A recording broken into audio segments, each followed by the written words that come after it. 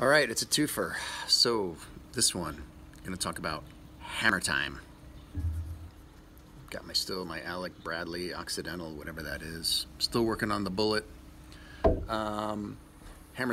So I'm sure all of you, even the farthest flung back in the States where you don't maybe travel a lot or that sort of thing, here sort of things, I'm sure a lot of you have heard about Japanese culture. The nail that stands up gets hammered down, right? Which means the thing that's different gets squashed into conformity. And, pardon me,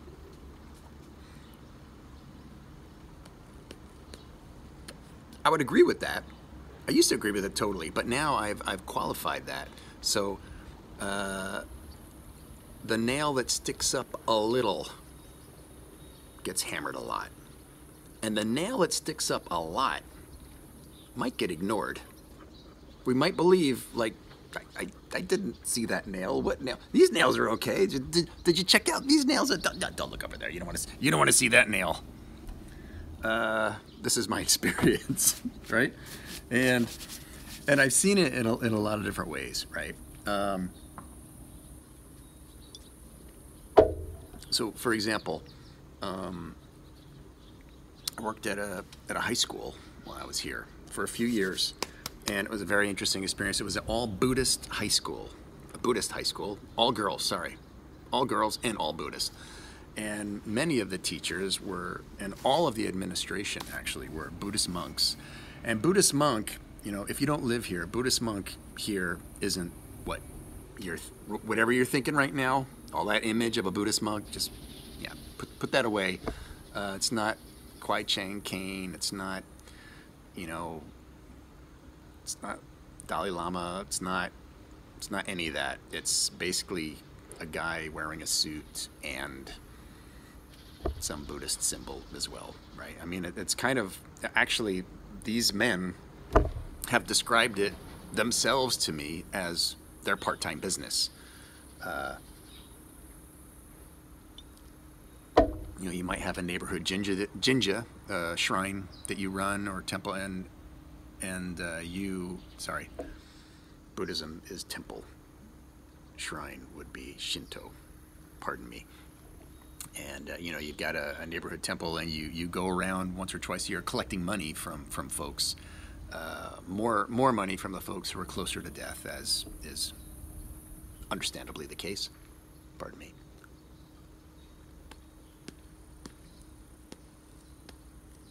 And so anyway, these guys were running the school basically, and I was teaching there, right? I was teaching English. It was 3 years. It was a really interesting experience, a very thick slice of life. You know, I got to experience Japanese culture from a few different perspectives. That was an interesting one there. And so in the morning, this was funny. In the morning, they had strict dress code. Right, you had to be, you know, all buttoned up, zero makeup. Their hair had to be black, couldn't have any color in the hair. The skirts, right? The skirts are naturally like down to the top of the knee, and they had to stay there. Weren't allowed to like jack them up at all, stuff like that, etc. Right? And in the morning, there was this intense line of teachers at the entrance to the school, and most of them are women, but not all, but most of them. And you'll understand why in a moment. And they would be like, boop, boop, boop, boop, boop, boop, you know, laser beaming as these girls were walking. It was a high school, so they were here, that was 3 years of high school. So they're like, I don't know, what is it, 15, 16, 17, something like that. Pardon me.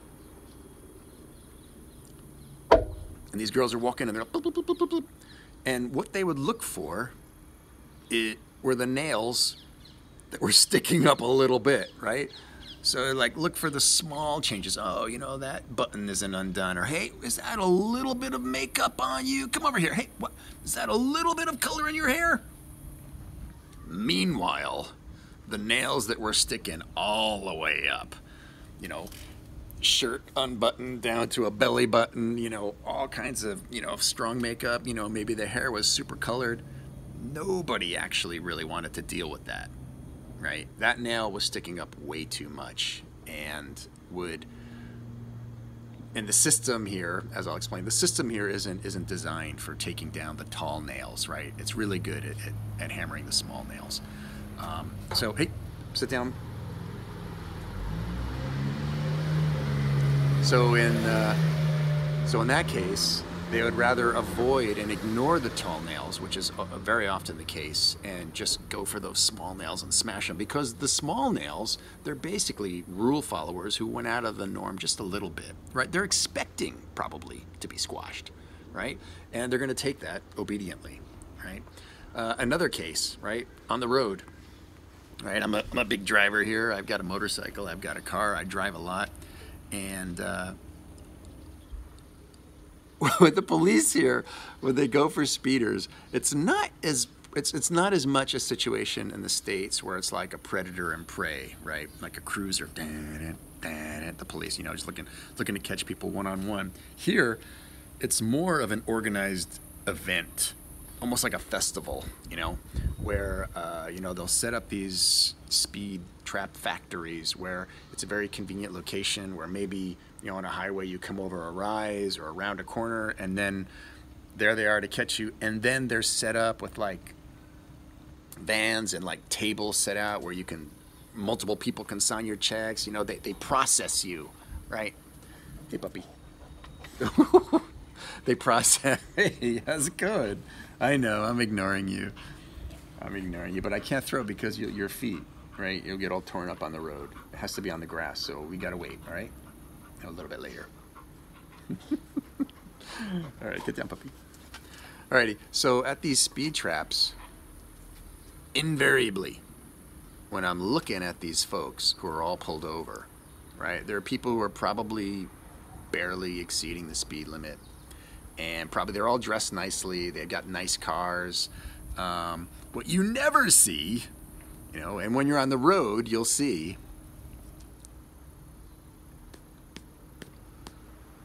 these groups called like, Bozozoku riders, right? They've got these really annoying motorcycles or scooters that are open headers or very loud exhaust, right?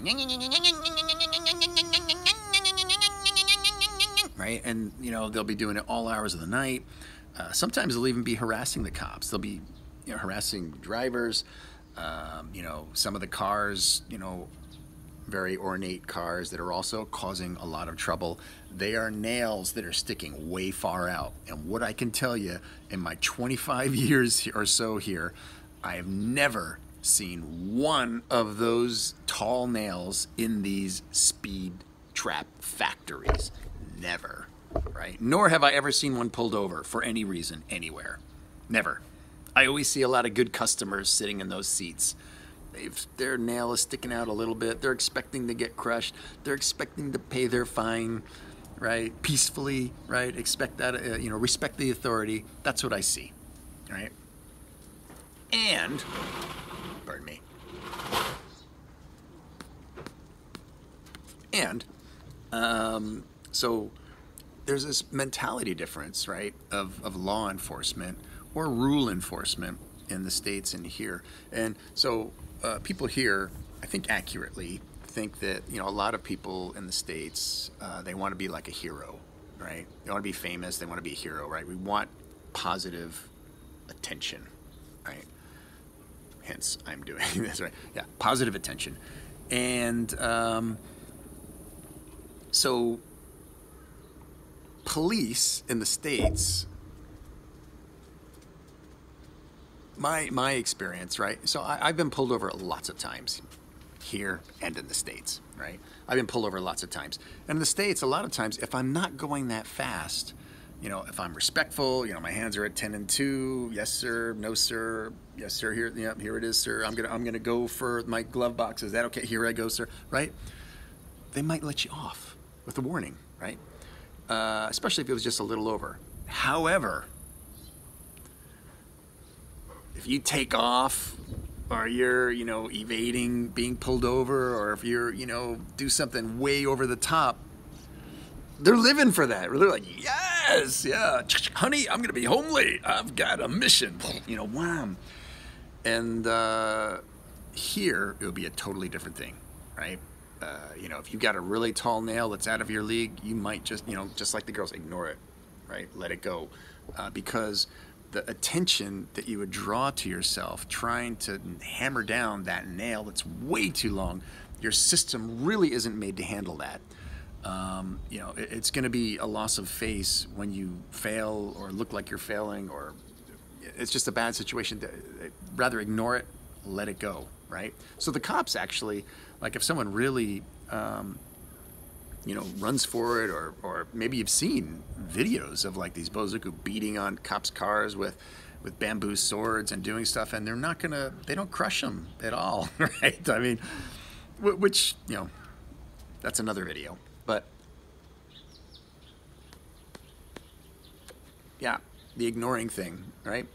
In the dojo was the same thing. So some of you know that I originally came to Japan. One of my original missions was to study sword, samurai sword. And I studied for, 8 years in Osaka. And, you know, in the dojo, a lot of little nails getting crushed. You know, your form's a little bit off, or your technique, your attitude, you know, a little bit off, bam, crushed.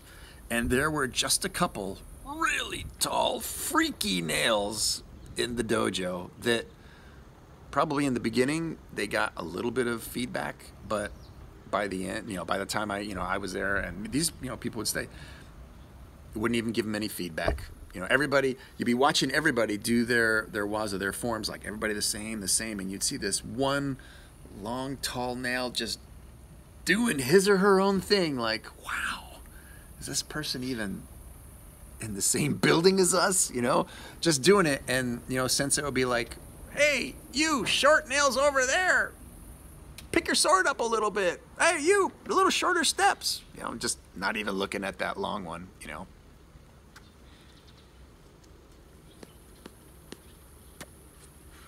Yeah. So it's a fascinating thing. That's my experience. I really like to hear any of your experience. So if you live in Japan, and you've had any of this short nail, tall nail stuff, I'd love to hear your experience. Please put it down below.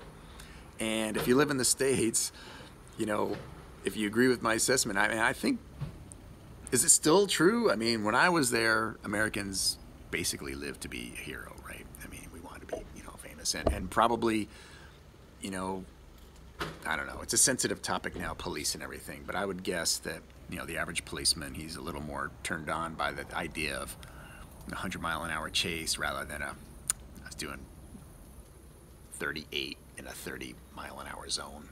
I could be wrong. Put it down below. Let me know. Till next time.